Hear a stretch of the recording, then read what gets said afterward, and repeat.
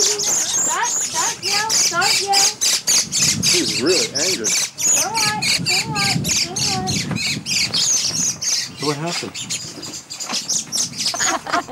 In those days, she was this little, tiny, scrawny little thing. That little? With matchstick arms and legs. I was that big, and Sian was much taller than me. And her head was about like this. And her nose was about like that.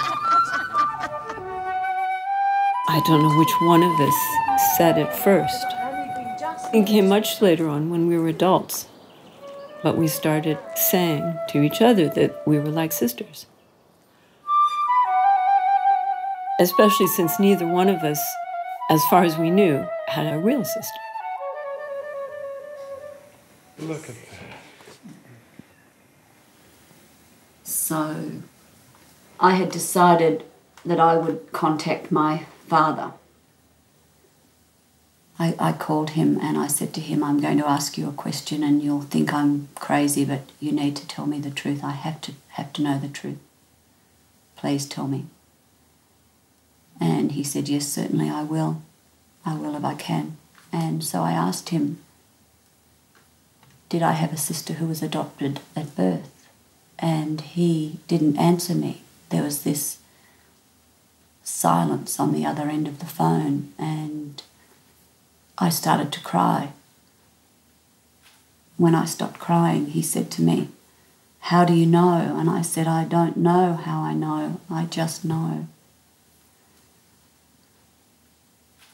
And he said, the baby was born on the kitchen floor.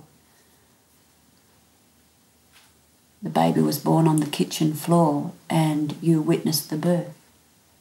Then the baby and your mother were taken to hospital and your mother came back, but the baby never did.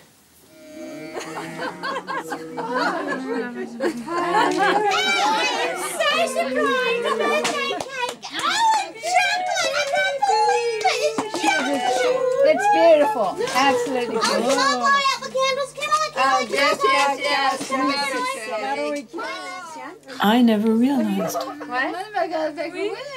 Tout le monde est prêt? Oh, so Shelly was a happy clown, which is the way she presented herself. Okay. You ready? Okay. Everybody ready? Yes. She didn't talk about it, she didn't complain about it until a lot later.